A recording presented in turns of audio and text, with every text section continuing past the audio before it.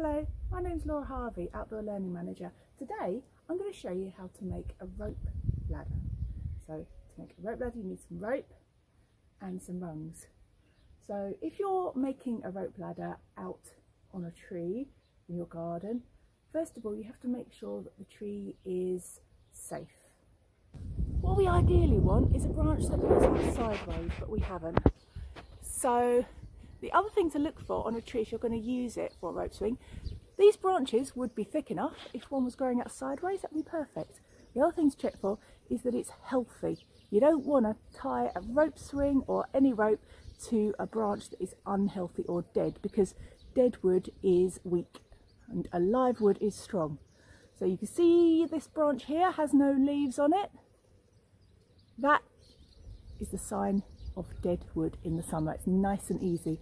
In the winter it is a little bit harder, but like I showed you yesterday, if you get a bit of twig and scrape it with your thumb, if it's green underneath, it's alive. When you're doing knots, you always have a working end that you're working with and a standing end. That's the other end that might be attached or you don't use. And a knot is basically moving string or rope in such a way to do what you want it to. So it might be stopping things from moving, holding things in place. And then the other special thing about a knot that is done properly is that it comes undone easily. So they're the three things to remember. First of all, you have to untie your rope that's been beautifully tied. We use static rope because it doesn't stretch. So that's what I've got here. And to show you, I'm going to loop it through here, but to attach it onto a tree trunk, you would do a knot like this. You would throw it over the branch like that, and then wait for it to come down. You want to be able to get the rope ladder down again, so you'll put it down and then make sure you've got enough rope at the bottom to be able to reach it and pull it down. Okay. Then do a knot called an overhand loop. So like that, double it up, make a circle across it, and then put the end through. I'll do that again.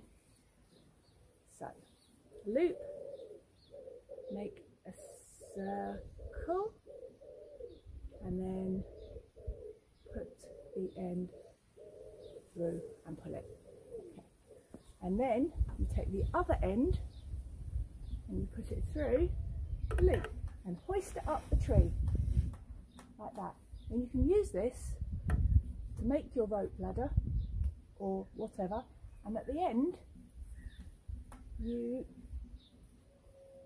if it wasn't a fence post, you would be able to pull it down because the tree trunk is round.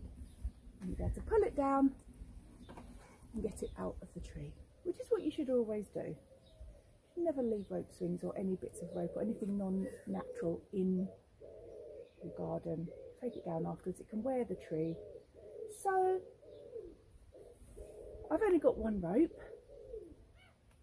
but I'm going to show you how to do it as if I had two ropes. So what I'm actually going to do is loop it through a few of these bits of trellis and then hoist it over like this. Okay, so to make, let me get my rung under my arm, so because I'm doing it all on my own, otherwise I'd have an assistant to help me. So this is how you do the knot for a rope ladder rung. I'm going to try and do it so you can see it as well. You hold your hands together like that, and you hold the rope just over your thumbs like that, and then you twist your hand round the rope and wiggle your hands through, so your hand is in a twisted bit of rope. Let me get it closer so I can show you. Basically what you've ended up doing is just doing that, looping your hand round the rope. Okay, but because you do it together with your hands together, I'll do that again. together, the rope ladder rung will be parallel, which is what you want. So hands like that, all the way around, thumbs through, hold the rope above, and then pull it through. This knot is called a cow hitch. Then you can put your rung through the bit you're holding on to. One there. First rung of the ladder done. Now the second one, you repeat it. So ropes over your thumbs, hands facing fingertips together, wrap them round, put them through, hold on to the rope above, and then you've got it. Next rung. Little goldfinch singing in the tree again. Okay, just do one more to show you. So, hands together,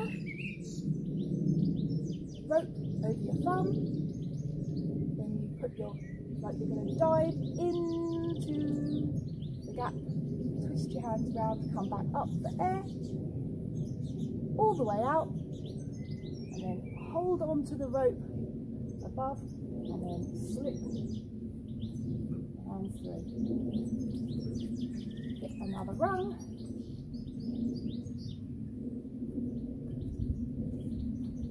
Put it on, and you've got yourself a rope ladder. Or if you can attach it to another tree and put a couple of ropes above, make yourself a bridge or a rope walk. Definitely need ropes as handrails for that though. So, have fun. Stay safe, stay wild, join up for 30 Days Wild.